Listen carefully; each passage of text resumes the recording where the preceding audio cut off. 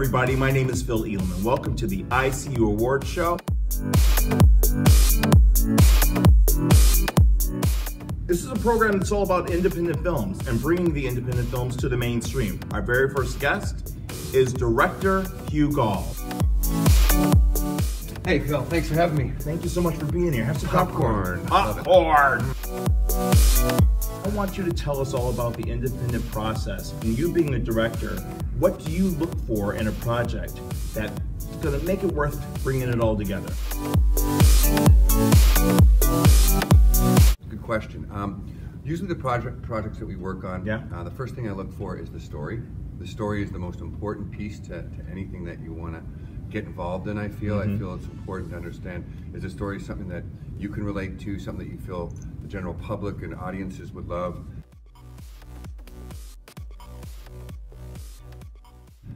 And is it really well written? Well, at the Actors Loft, as you know, that's a school I started 10 years ago. It's a performing arts school here in Detroit, and we focus on an actor at all levels. But I think the most important thing that you want to make sure that when you're building a character is you want to make sure you understand, again, how does that character work into the overall story that's being told? And second of all, where is your character coming from? You know, be honest to the character, be true to its background.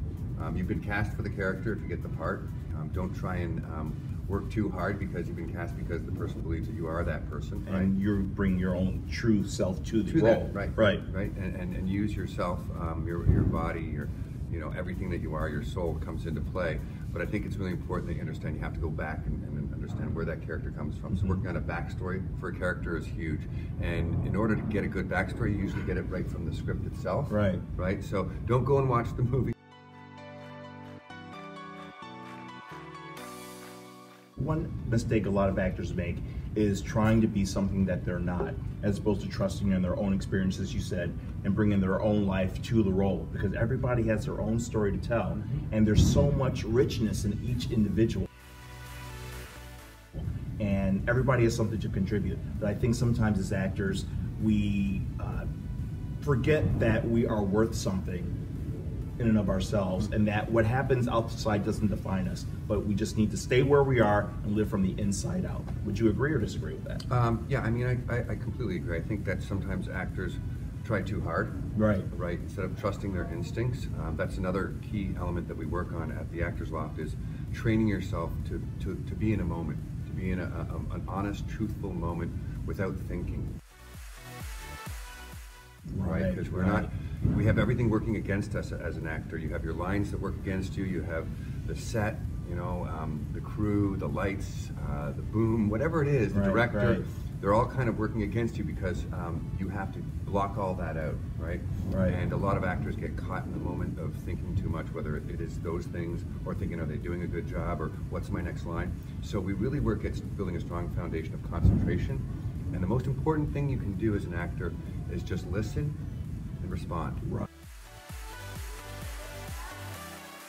And live moment to moment to moment. Which is actually eternity, but that's a whole nother topic altogether. But you're so right. I mean, if you think about the moment, right, it's really hard. Sometimes you have people that will focus on, wow, that was a great take, right? And then they'll try and replicate that take, right? And if they do that, it's not a true moment anymore. They're in their head. They're thinking about how they sounded, how they looked, maybe on camera. Followed after this. What do I do next? So they have to make sure that every moment is a new moment, and to shake it off, kind of clear yourself off, and get ready for that next take. That's excellent.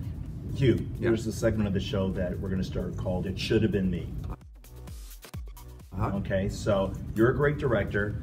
Can you give me an actor that you wish you should have directed that you can direct? Who would that be, and why, and what would you do with that individual? I really like Daniel Day-Lewis. Got a strong method, a strong, a way about how he approaches the craft, how he approaches characters.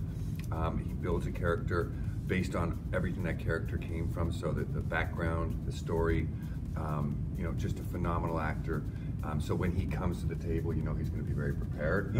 Are you familiar with an independent film that he did early on called My Beautiful Lingerie?